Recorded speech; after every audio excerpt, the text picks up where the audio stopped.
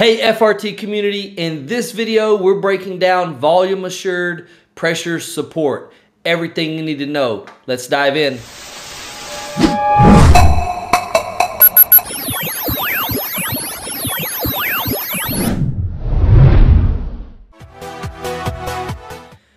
So what you see here on the board is just this word VAPS. Now what you need to understand when we're talking about VAPS is what does it stand for? I've said this in other videos before, and this is what it all breaks down to, understanding what your acronym means. Now when you see VAPS, some of you may think about things such as ventilator-acquired pneumonia protocols, right? So you see it shortened for that sometimes. If you throw it in Google's, you throw it in the Google search, you may actually find where you'll get some ventilator-acquired pneumonia studies.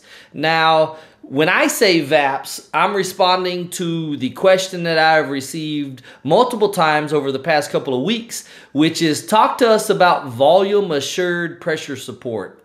And here's what it is, okay? Now, the first thing to understand is what are some other names that you might see other than just VAPS? Well, it might also be listed as AVAPS. So on the V60, it's actually AVAPS. And so that stands for Average Volume Assured Pressure Support.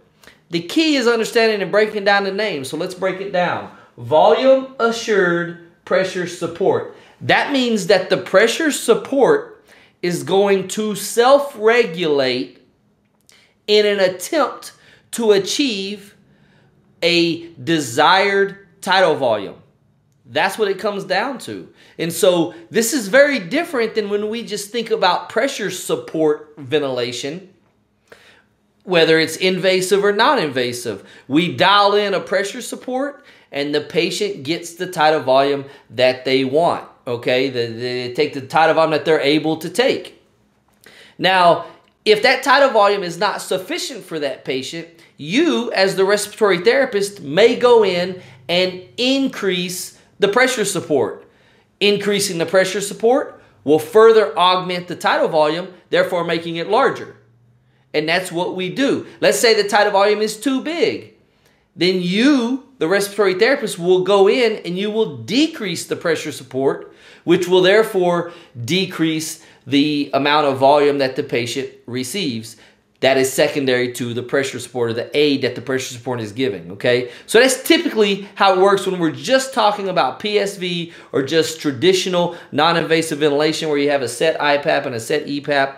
The difference makes the pressure support, and that's typically how it works. But VAPS is a mode that will automatically adjust pressure support in response to exhaled tidal volume. Okay? This is a closed loop form of mechanical ventilation. Traditional modes of mechanical ventilation were all open loops, which means you tell the vent what to do, the vent does it, whatever happens on the patient's side happens. But closed loop form of mechanical ventilation is when you tell the ventilator what to do, the vent takes feedback from what's happening and then automatically makes adjustments, okay? So if you're thinking about VAPS, I don't want you to think about it as much as pressure support alone. I want you to think about it as a pressure support type of ventilation that looks a lot like PRVC, pressure regulated volume control. Now we know PRVC actually automatically adjusts automatically adjusts pressure to achieve a tidal volume, but this is a pressure control. So let me show you what it looks like. PRVC looks like this. It's a pressure control breath.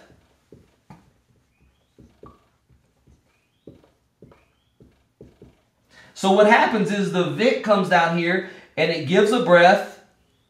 It's a pressure control breath, so it's a square waveform and comes back to baseline. Now, typically there'll probably be PEEP, so you're probably starting more like here, but just for illustration's sake, breath goes in, and let's say this is 20.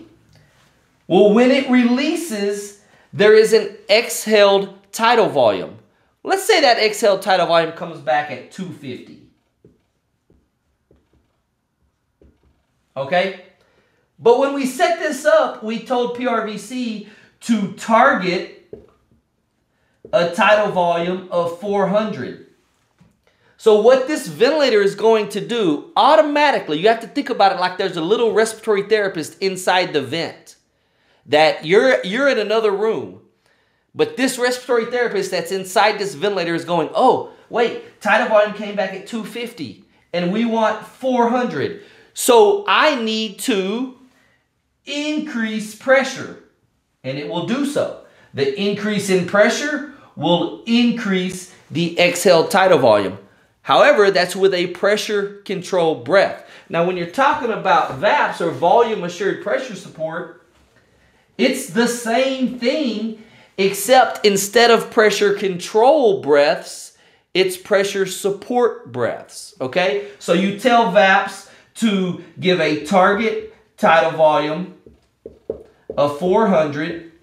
You will also set a minimum and a maximum pressure support. So you say minimum and maximum pressure support. And let's just say we go 8 to 20.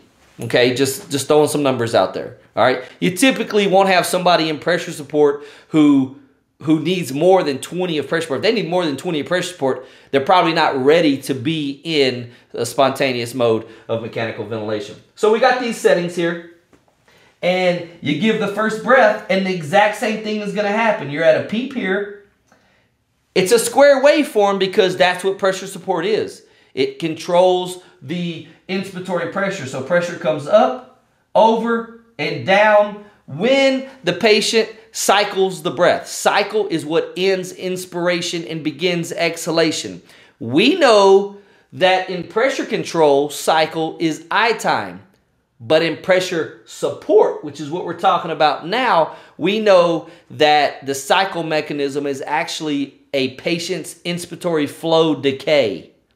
So as their inspiratory flow slows down to a preset percentage, then this cycles out of inspiration and into exhalation. So the vent turns the pressure support off and exhalation happens.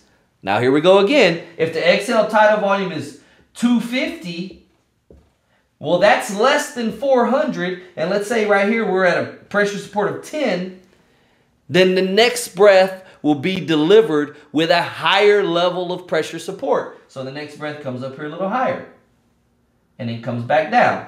And this change here that we increase pressure support to should equal or should give us a larger tidal volume. Now let's say it comes back at 300.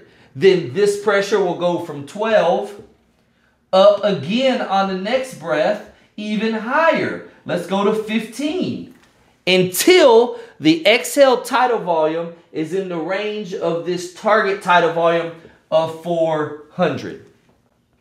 Okay?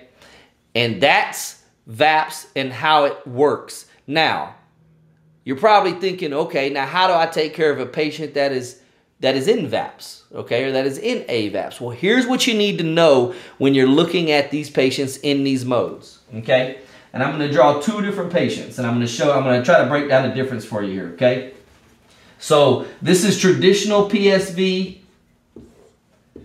This is going to be VAPS over here. So we have what we traditionally do, where we set pressure support and tidal volume varies.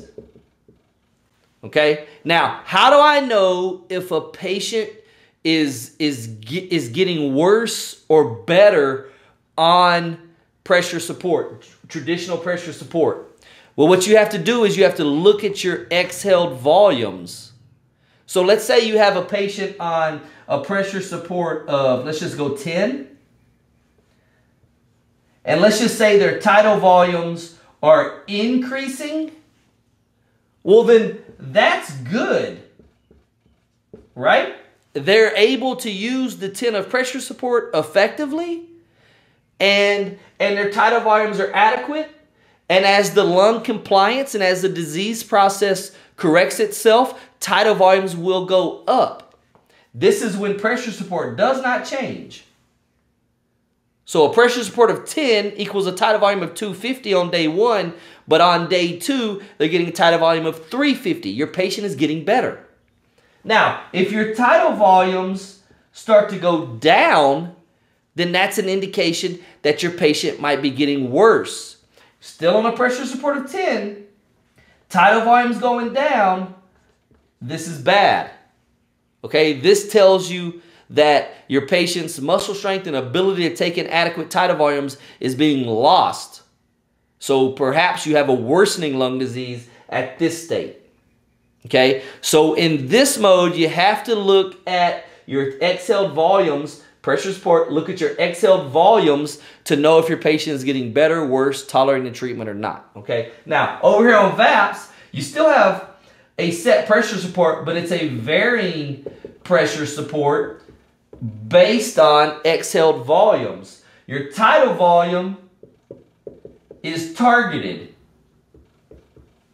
So your tidal volume should pretty much come back around the same time all the time, because the vent is automatically doing the job it needs to do to achieve that target tidal volume, which is different than what we talked about over here. Over here, this is open loop ventilation. The vent does not care what these tidal volumes are doing, even though these tidal volumes tell you about improvements or steps backwards or degradation of your patient. Okay, so you have to understand that. So what do we look for on VAPS to know if our patient is getting better or not? Well, increasing pressure support or decreasing pressure support. See, that's different than what we did here. Here we use tidal volume because our pressure support is set. But now we're in a mode where the vent is going to achieve a tidal volume. So how do I know if my patient's getting worse or not? If your pressure support is increasing to achieve the same tidal volume, then this is bad. Your patient is requiring more pressure support. The vent is doing for you what you would be doing over here. Over here, your tidal volumes are going down. That's bad. I would need to increase pressure support. Well, your vent's already doing it over here. So over here, you need to really monitor what amount of pressure support is being given and is it going up or down. Now, for a patient that's getting better, lung compliance improving, disease process improving, then they should be able to start taking better volumes and achieve their target tidal volume with less pressure support. So you will see their pressure support go down, and this is good.